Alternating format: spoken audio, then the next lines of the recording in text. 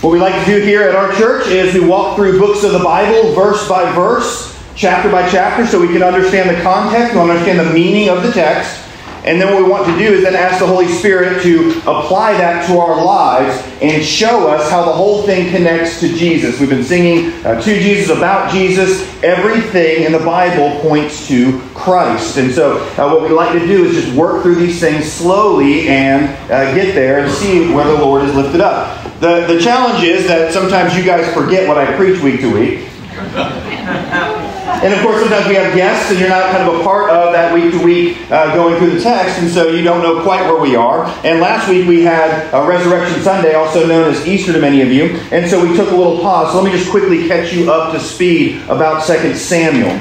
So we know, of course, that God created the heavens and the earth. He created everything. And at the end of all of His creation, including Adam and Eve, He said it is good. In fact, it is very good. And He gave a command. He said, you cannot eat from the tree of what? Okay, there's this tree, and it will give you this knowledge of good and evil. You're not supposed to take this fruit, but what's interesting is, do they obey that?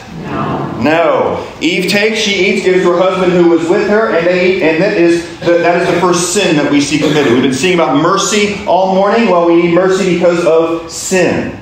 And so that introduces sin into the world and death, spiritual death and physical death. And in Genesis 3, God promises that He's going to send someone who's going to fix this whole problem. He's going to send someone who's going to come from the seed of Eve who's going to fix the problem.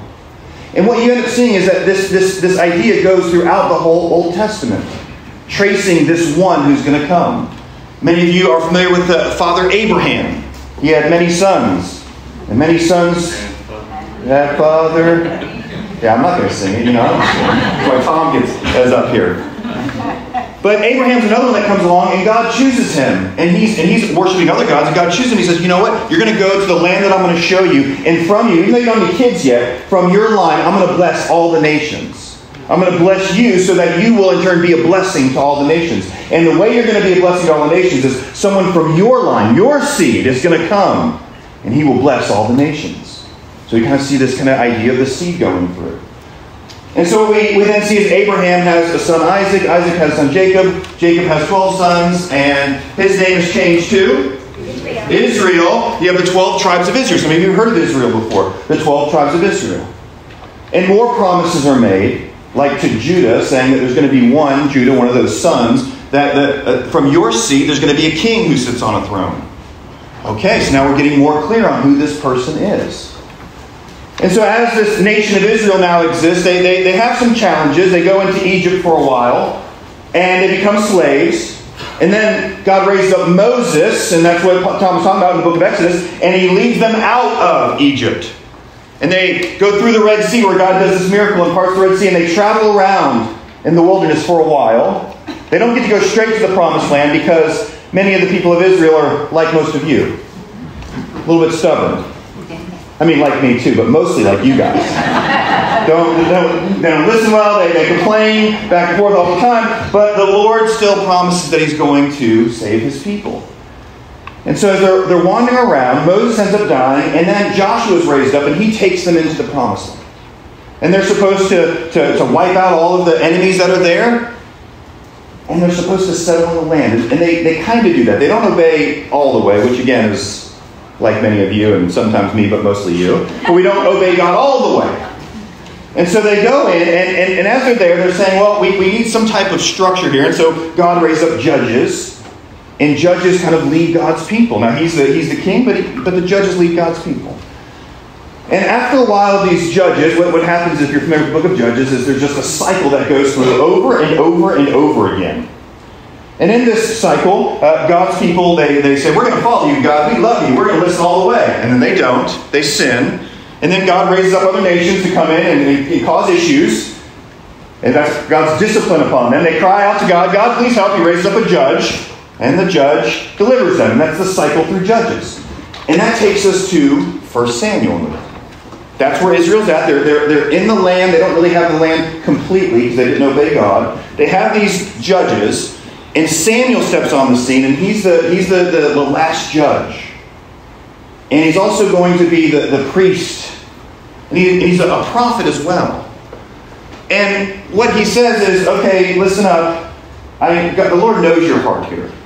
And you're crying out all the time that you don't want just judges. You want to look like the rest of the nations. You want a king.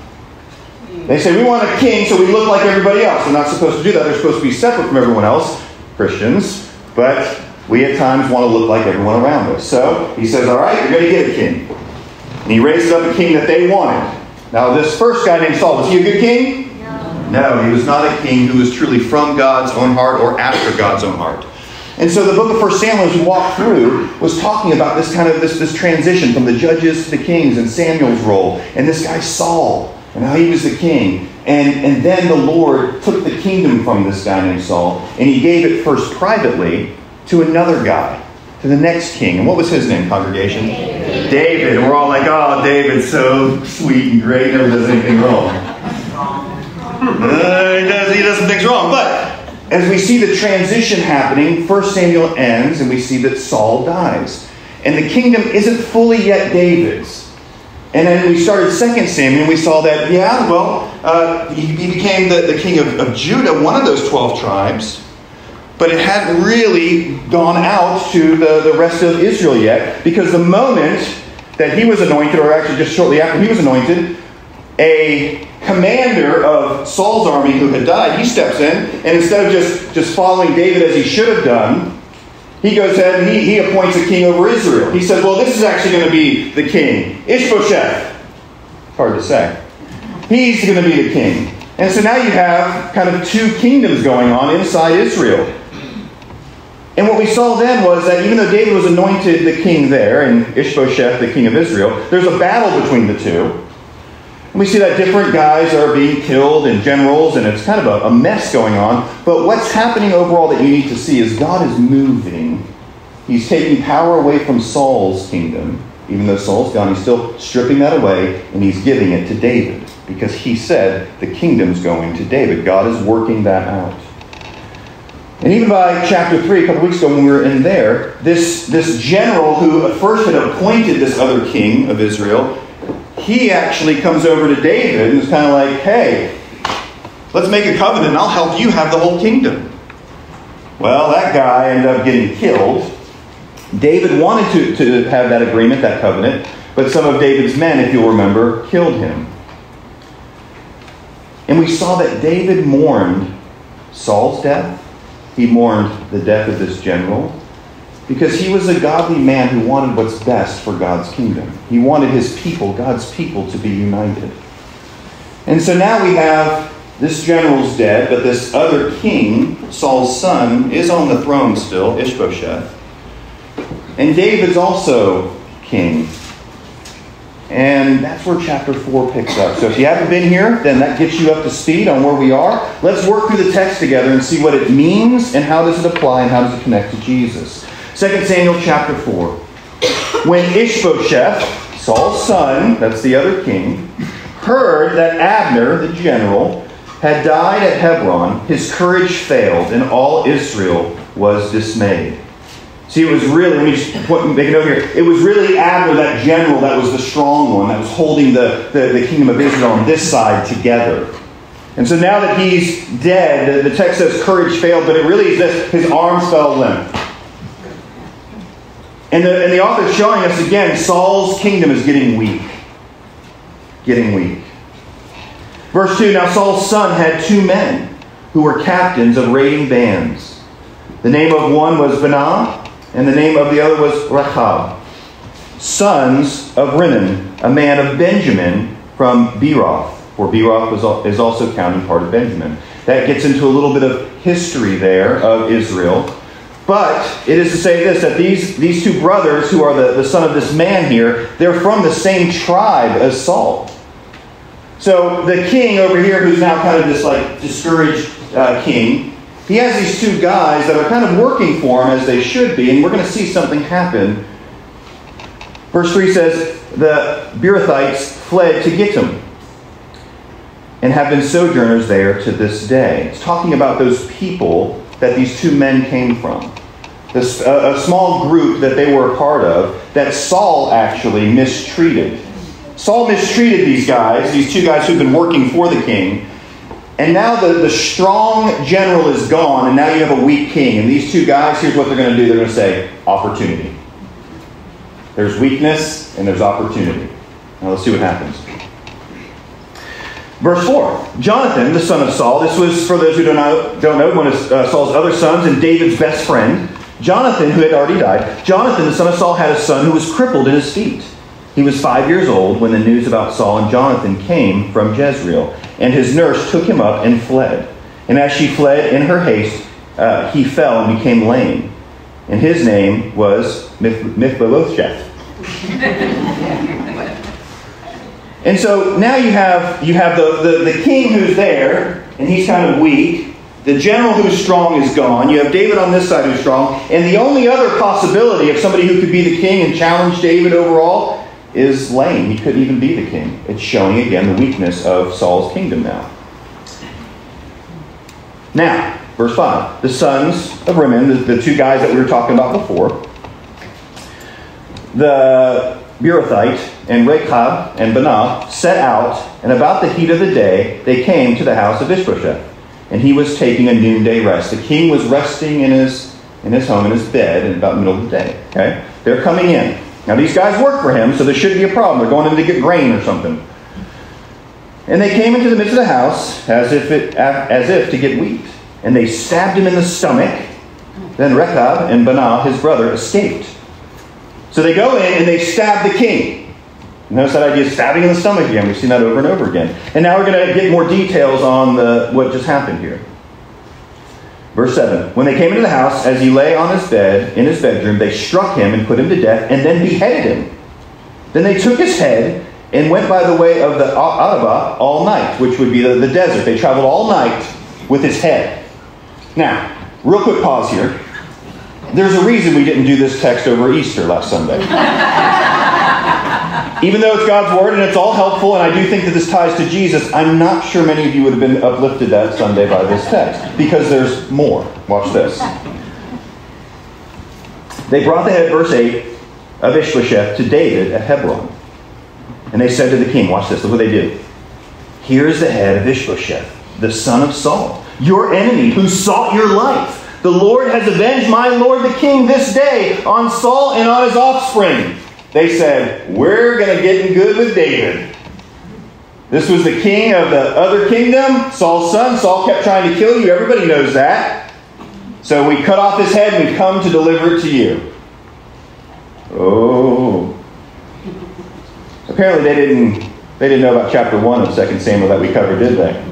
Those of you who were not with us, you go back and read about that. There was somebody else who came and said that he helped Saul die, David's enemy. And David took care of him real quick. Said, who do you think you are to touch God's anointed king? Even though Saul had been trying to kill David, David respected God enough to say, God is the one who's in control and will do things. And so that didn't go well for that guy. He was killed. Let's see what happens to these guys. But David answered Rechab and Baanah, his brother, the sons of Rimmon, the Beerothite, as the Lord lives, who has redeemed my life out of every adversity. When one told me, behold, Saul is dead, and thought he was bringing good news, I seized him and killed him at Ziklag, which was the reward I gave him for his news. How much more when wicked men have killed a righteous man in his own house on his bed, shall I now not require his blood at your hand and destroy you from the earth? And David commanded his young men, and they killed them and cut off their hands and feet and hanged them beside the pool at Hebron. But they took the head of Ishbosheth and buried in the tomb of Abner at Hebron. Tough Easter message. Tough message anyway. What is going on? What is going on? These guys think, all right, the general, the tough guy, the one really leading, he's gone now. So they go and they kill the king of this part of Israel in cold blood. They murder him. Cut off his head, bring it to David. David's like, yeah, that's not going to go well for you. So then he cuts off hands, feet, and hangs them on the tree. How does this help us? What can we see? Got a few things for you today.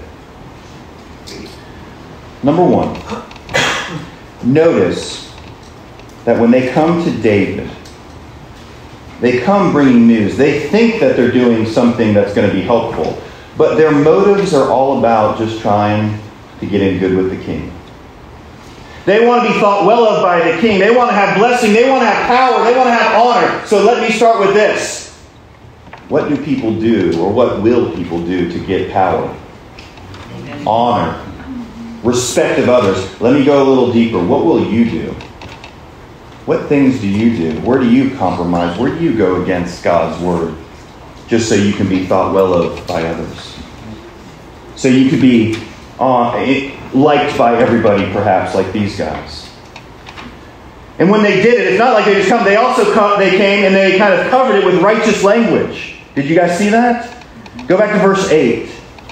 When they came to the king, they brought the head of Ishbosheth, right, to David at Hebron. And they said, "No, here's the head of Ishbosheth, the son of Saul, your enemy who sought your life. The Lord has avenged my Lord, the king, this day." They came. And so that's the thing you all need to understand is a lot of times when people will come and they're doing something that's really just after their own evil motives, their own heart, they'll come, but they'll cover it with righteous language.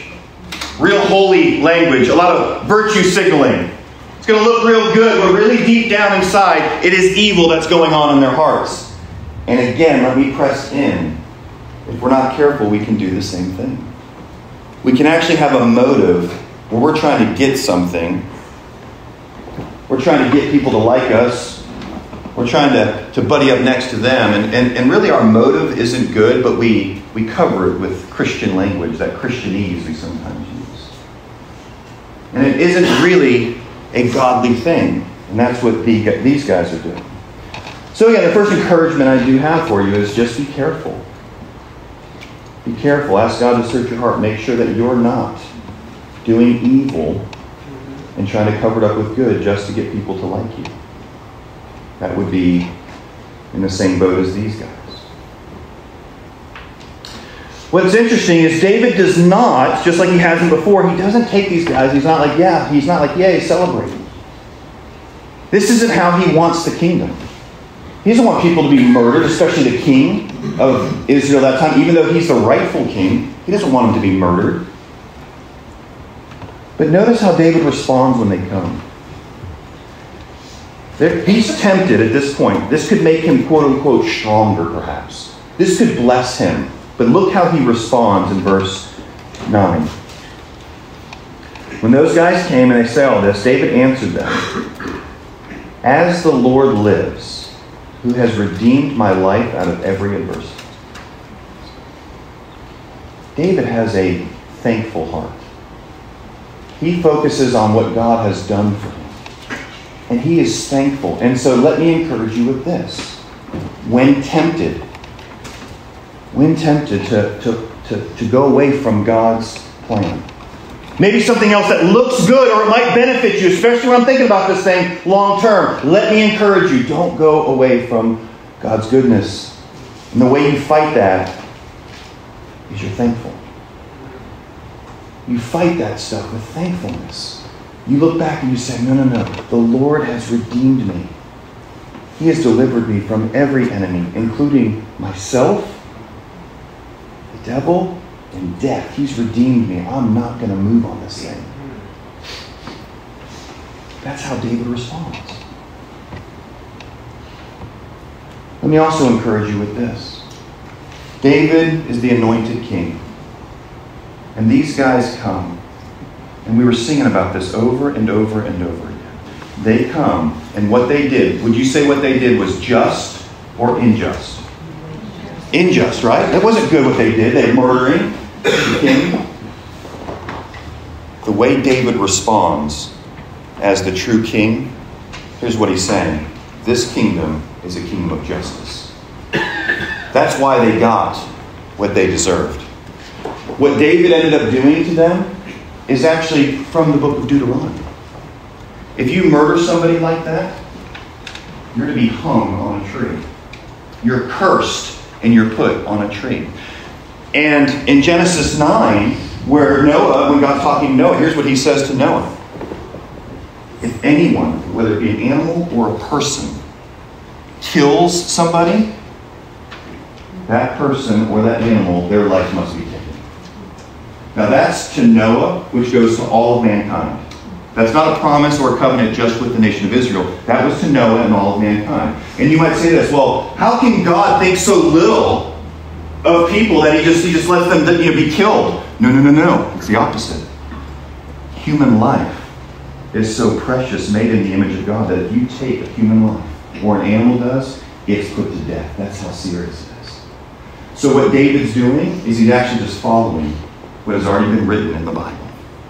And so what we see is the kingdom of David, not the one of Saul, but the kingdom of David will have justice. It will have justice. And as we were singing about that, how does this connect to Jesus' kingdom?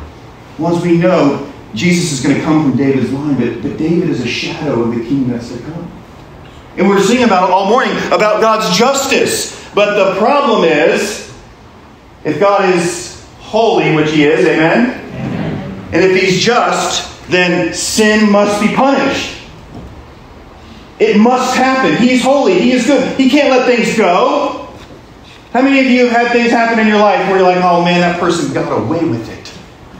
They got away with it. Guess what? In David's kingdom as of right now, but certainly in Jesus' kingdom, nobody gets away with anything.